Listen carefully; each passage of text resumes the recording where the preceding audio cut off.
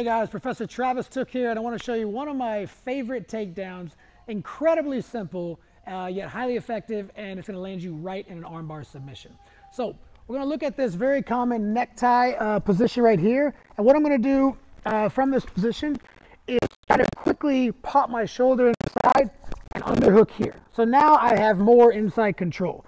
Quickly from here, before he has a chance to react, I'm going to shoot my hands together like this and achieve this deep gable grip here and shrug my shoulders. This takes a lot of his ability to sort of get out of the position away, and it weakens his upper body. From here, I'm just going to circle to the outside while I lift and pull him straight to the ground. From here, I check his head, pick his arm into position, step, and armbar.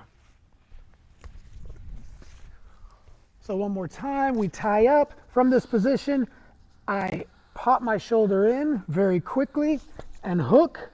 Then I bring my hands. I really like this deep gable grip as opposed to just palm to palm. Gives me a little tighter squeeze right here.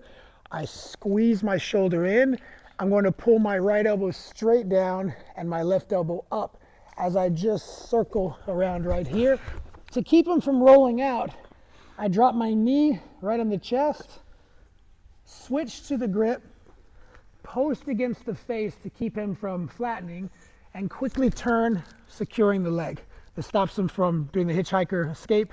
As I sit, lift my elbow, squeeze, and then bring both my hands to the armbar. So try that one, guys. It's an awesome way to really catch your opponent by surprise. It's fast, it's very effective, and your opponent will be tapping before they even realize they were taken down.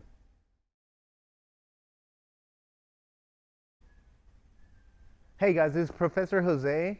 I'm going to show you guys one of my favorite ways to attack from the back mount position. Now on this, I am anticipating something, right? Typically, you have the back mount, this is my choke inside. You want to bring your partner this way to attack the choke. What he wants to do, get his head to a safe side, so it's harder for me to choke, right? So I'm simply just anticipating that position. One thing I want to do is I want to get my hips a little further away. I'm going to get my feet to the outside, and I'm going to get my head very heavy to this side. That way he's not able to get the head to the mat. Now this is where the straight jacket concept comes in, right? I'm grabbing across. This is what I'm doing. Important detail that this hand is not on the top, it's on the bottom. And typically you're going to have, this is going to be available when they try to break your seatbelt grip. I'm just going to swing, pump inside. And I don't want to fight with his hands up here. I want to keep him close to his body. Sort of like a concept of a seatbelt, and then he's sort of stuck. That's why I call it straight jacket. Now I'm going to flare the elbow out to simply use my heel just to catch the wrist. I'm going to slide it down and keep my foot right on the side of the hip. Important detail, I don't have to do a body lock or anything else. I just want to keep it here and pinch my knee tight. There. So now I'm going to feed my hand this way, and then I'm going to attack the neck. The way I'm going to attack the neck is my thumb is going to start on this side. Huge detail. Look at my head separation. This will be difficult. So I want to kind of lean them forward so I can start getting my hand inside. Now this might not be enough pressure. So what I want to do is I want to hide my hand behind my chin and reach as much as I can. So then I can bring my elbow down and finish my choke.